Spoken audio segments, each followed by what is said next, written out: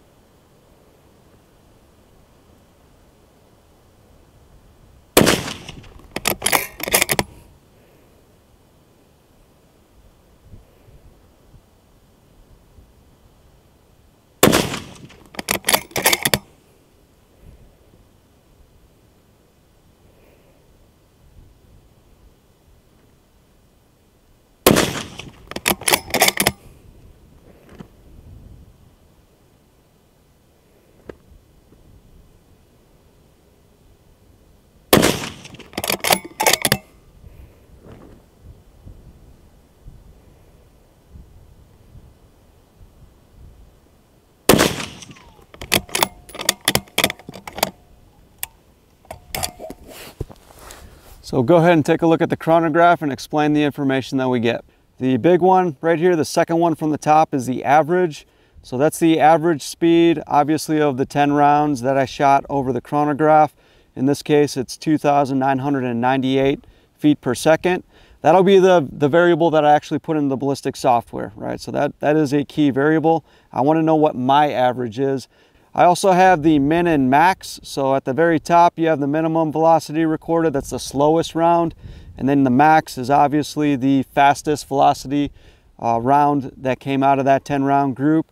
And then on the very bottom, we have some statistical terms that are describing the quality of ammunition.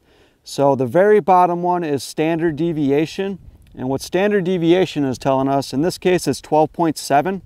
So what that's telling me, let's say that I chronographed 10 rounds and there were 10 rounds out of a lot of 400 rounds that I bought. So that's telling me that 68% of my rounds, my ammunition, is going to shoot plus or minus 12.7 feet per second from the average. That's what standard deviation means. But that's only 68% of the rounds, right? If I go 2 standard deviations, that'll be 24 feet per second in this case. That's going to mean that 95% from the average are going to shoot plus or minus 24 feet per second. So from the average, plus or minus 24 feet per second with 2 standard deviations, that's encompassing 95% of that data set. And then 3 standard deviations, it encompasses 99%. In this case, that would be plus or minus 36 feet per second. So that's how standard deviation breaks down. My extreme outliers, we refer to those as extreme spread. So in this case, the min and the max. The extreme spread is simply describing the difference between those two numbers. I have a 51 feet per second extreme spread in this case. So these two numbers are just statistical terms used to measure the quality of ammunition, right? But there's other things that we need to consider. So we want to think about these numbers and like how we're actually shooting when we're shooting over the chronograph. It's not really good enough to shoot 2 rounds, 3 rounds over the chronograph and then actually take these numbers serious when it comes to the standard deviation and extreme spread. it's just not enough information.